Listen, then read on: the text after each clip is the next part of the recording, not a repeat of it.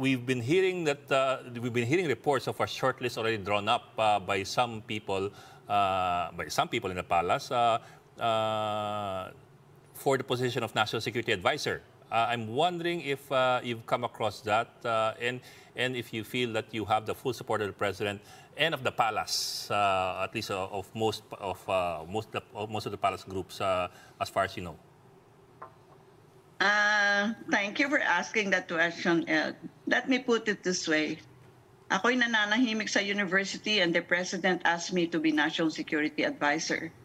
Because the president asked me, the president will have to unask me. You know? So I did not seek the position. I served because I felt, even in the sunset of my years, I'd like to help build a better Philippines. Corny man sabihin, pero totoo yun. No?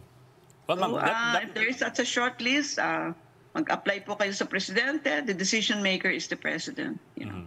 Well, that one, ma'am, is clear that you never applied for the position. Pero do you feel that you have the support? Certainly. But do you feel you have the support of I've not applied for any position, Ed. Yes, ma'am. Pati yung pagtuturo. Yes, ma'am. But do you feel you have the support of the defense and the military establishment? Kasi we've been also, I mean, it's also out in public. You're being attacked by several groups associated with the government, or at least with certain factions of the government.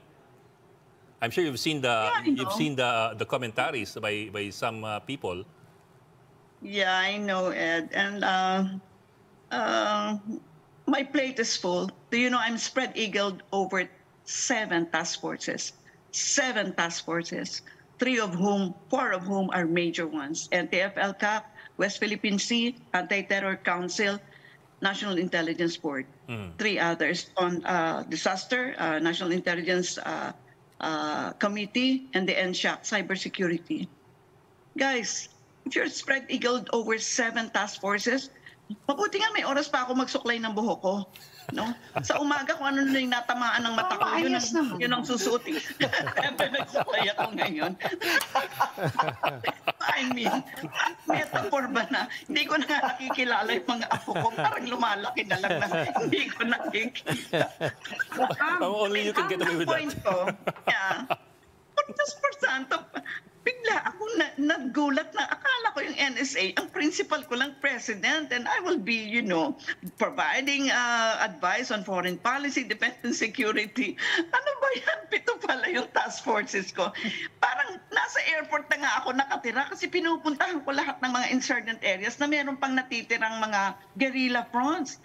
You know where I am in all this? 7 yung task forces.